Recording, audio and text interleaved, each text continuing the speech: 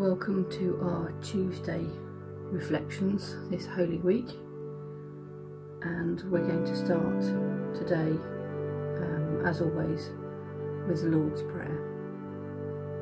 Our Father, who art in heaven, hallowed be thy name. Thy kingdom come, thy will be done, on earth as it is in heaven. Give us today our daily bread, and forgive us our trespasses, as we forgive those who trespass against us. Lead us not into temptation, but deliver us from evil. For thine is the kingdom, the power and the glory, for ever and ever. Amen. And today's reading comes from the Gospel of Matthew, chapter 21, verses 18 to 22. Jesus shows the power of faith. Early the next morning, Jesus was going back to the city. He was very hungry. He saw a fig tree beside the road and went to get a fig from it. But there were no figs on the tree. There were only leaves. So Jesus said to the tree, "You will never again produce fruit." The tree immediately dried up and died. When the followers saw this, they were very surprised. They asked, "How did the fig tree dry up and die so quickly?"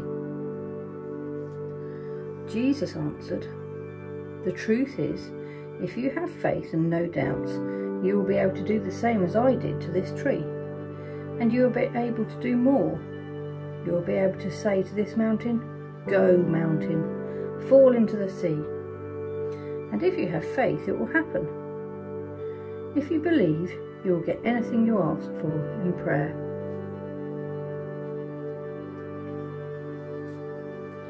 And so today we are going to start our reflection by imagining that you're a tree. What sort of a tree would you be? What sort of fruit would you grow? Would it be sweet and juicy pears? Would it be cooking apples that are tart to eat but delicious in a pie?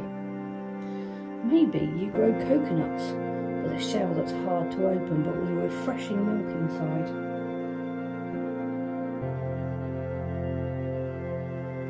And today, do you think you have been like a tree with lots to offer other people? Or are you a bit like the fig tree today? The fig tree in the story with nothing to offer a hungry passerby. And by that I mean, do you think you've been concentrating more on what's going on inside you than what you can do or be to those around you? Maybe someone's asked you for some help and you've not wanted to do it. Or maybe you have, maybe you've offered to do something without anyone asking.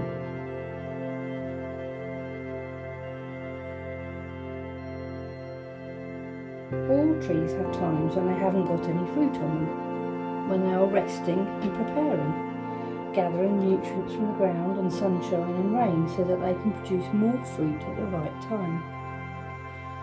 We should also do the same. You can imagine that our rain is the love that others shower on us. Our sunshine is the wholesome things we watch and listen to. Our nutrients are our lifestyles, what we eat, how we exercise, and our prayer life.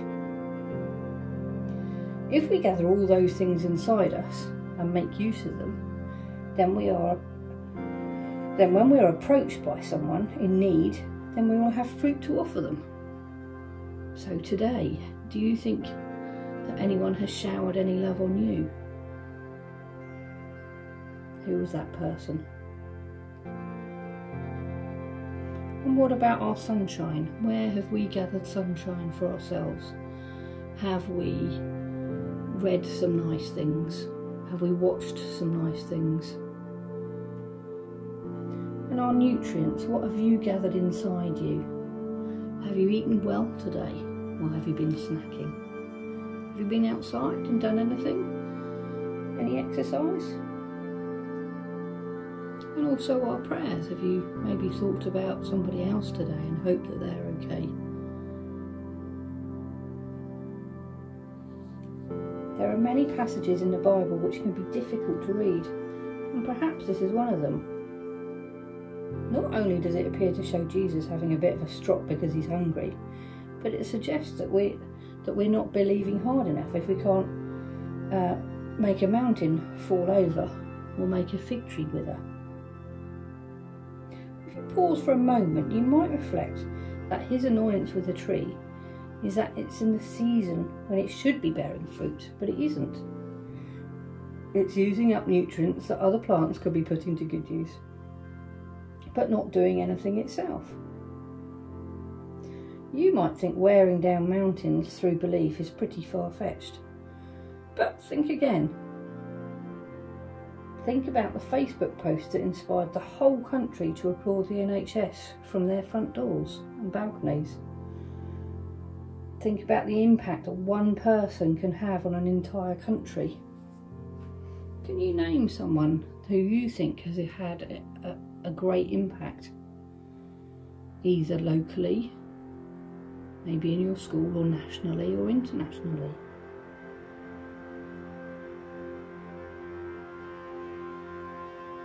Some of them are older people, but I'm fairly sure you can probably think of at least one young person who's made a great difference, and that's been through faith, through belief in what they're doing is right and important, and that maybe other things have to be given up in order for that important thing to be done. And so the candle we're looking at today is maybe a chance to think about ourselves. And is our candle a light, in the same way that we were asking about whether our tree was bearing fruit? What's the nicest thing you've done today?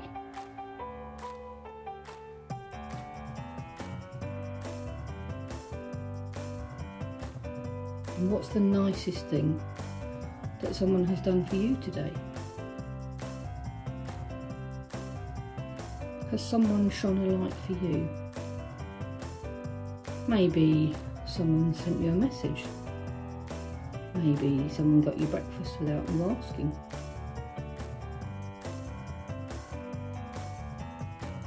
Spend a little time looking at the candle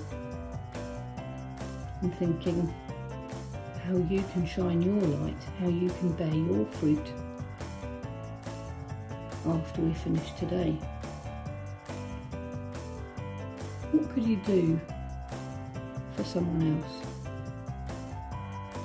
Is there someone you know, like Jesus, who was hungry and needed something? And could you be the person to offer it? Is there someone in your house that really needs a hug? Or is there someone who's maybe far away that you could draw a picture for? Send a message to. And finally, Jesus was talking about having enough faith that we could make a mountain fall into the sea. Maybe you could think about a mountain, not maybe a real mountain, but a metaphorical mountain that needs some work, needs some help to make it fall into the sea. Maybe what you think is most important is climate change. Maybe it's plastic in the seas. Maybe it's keeping people healthy. So what can you do to erode that mountain? If your mountain is plastic, what can you do today? What can you do this week?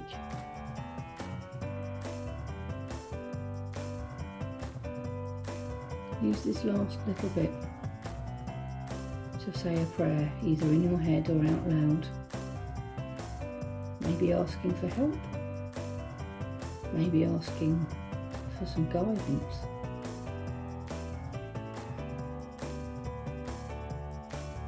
And praying for others who have faith with you, who will help you.